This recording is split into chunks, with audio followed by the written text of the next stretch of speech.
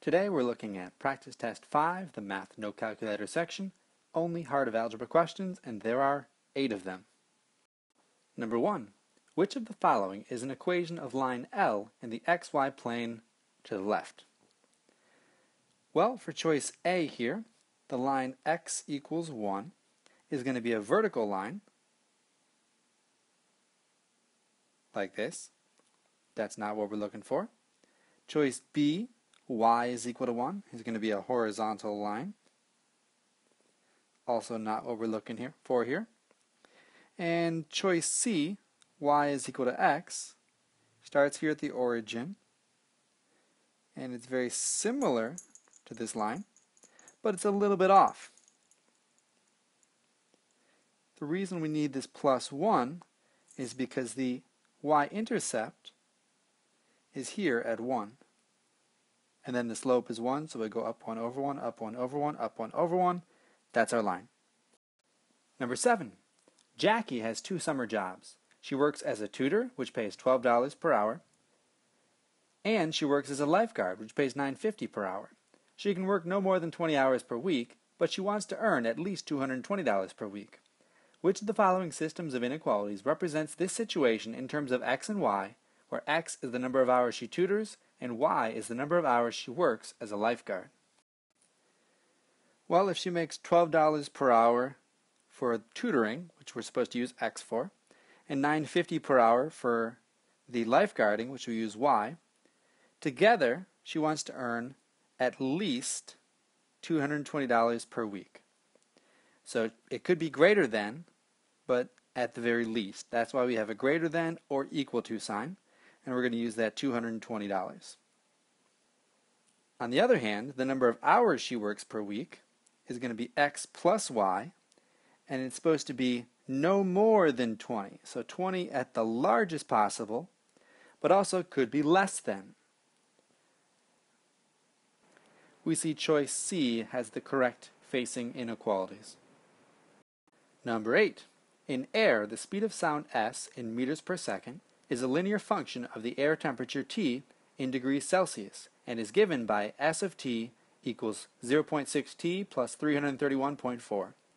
Which of the following statements is the best interpretation of the number 331.4 in this context? If we consider this equation as if it was a y is equal to mx plus b equation, the 331.4 is like our b value, which means it's the y-intercept or the starting value for word problems. In this case, we don't really have a starting value because we're plugging in a temperature. So plugging in different temperatures will give you different speeds of sounds.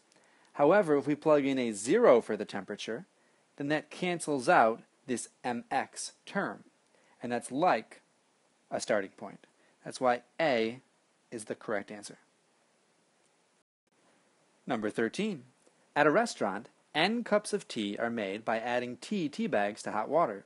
If t is equal to n plus 2, how many additional tea bags are needed to make each additional cup of tea? We can solve this problem by making a table. And as we plug in different values for n, we can see how many tea bags are needed, which is the variable t. So first off, if we plug in 1 here for n, to get t, we'll take 1 plus 2, which is 3. If we plug in a 2, it becomes 2 plus 2, which is 4, and 3 plus 2, which is 5. So for each additional cup of tea, we need 1 additional tea bag. The confusing part is that original plus 2, which is a starting value more than an additional tea bag needed per cup of tea. Number 15. Alan drives an average of 100 miles each week. His car can travel an average of 25 miles per gallon of gasoline. Alan would like to reduce his weekly expenditure on gasoline by $5. Assuming gasoline costs $4 per gallon, which equation can Alan use to determine how many fewer average miles m he should drive each week? So let's break down how we created this equation. It tells us in the problem that it costs $4 per 1 gallon, and that from 1 gallon we average 25 miles. So to figure out how many fewer average miles m, that will reduce our cost by $5. We want to know how many miles do we have to drive for it to cost $5. And then this is what we would subtract from 100, this value of m. But we don't have to solve the entire problem, we just have to set up the equation.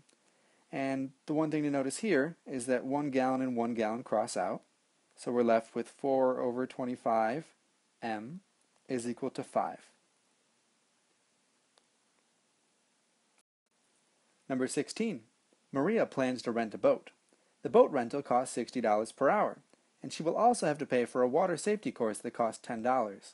Maria wants to spend no more than $280 for the rental and the course. If the boat rental is available only for a whole number of hours, what is the maximum number of hours for which Maria can rent the boat? Writing this situation as a linear equation would give us y is equal to $60 per hour plus a fixed cost of $10. However, we're not writing this as a linear equation because Maria wants to spend no more than $280, which means that we're going to erase this y is equal to, and instead we're going to set up an inequality less than or equal to for 280, which means that no matter what we plug in for x, this fixed cost will be less than or equal to $280. So we can only use whole numbers. Let's create a table. If we rent this boat for 1 hour, we would take 60 times 1 plus 10 and get $70. Still works. That's less than 280. If we rented for 2 hours, we would get 130. For 3 hours, 190. For 4 hours, 250. And for 5 hours, 310. So 5 hours exceeds our budget, but 4 hours is still less than it. So the correct answer to this problem would be 4 hours. Number 17. 2 times the quantity p plus 1 plus 8 times the quantity p minus 1 is equal to 5p. What value of p is the solution of the equation above? The first thing we can do is distribute the 2 and the 8 for these sets of parentheses. This gives us 2p plus 2 plus 8p minus 8 is equal to 5p. The next step is to combine the like terms. 2p plus 8p is equal to 10p, and 2 minus 8 gives us negative 6. I'm going to add all of the numbers to the right side of the equation and subtract all the p's to the left side. Oftentimes what happens is students will get to this step to cancel out their 5p, and they will have 5p minus 6, and they don't know where to go from there. Remember, there's actually a 0 on that side of the equation. So when we add 6 to both sides, we get that 5p is equal to 6, and when we divide both sides by 5, our final answer is 6/5. Number 18. 1/2 times the quantity 2x plus y is equal to 21/2, and y is equal to 2x. The system of equations above has solution xy. What is the value of x?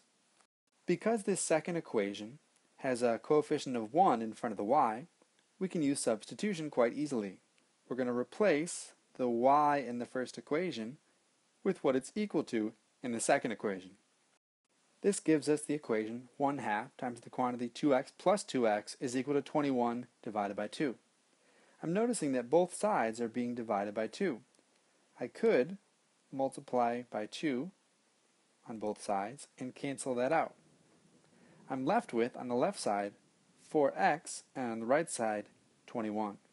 When I divide both sides by 4, my final answer is 21/4.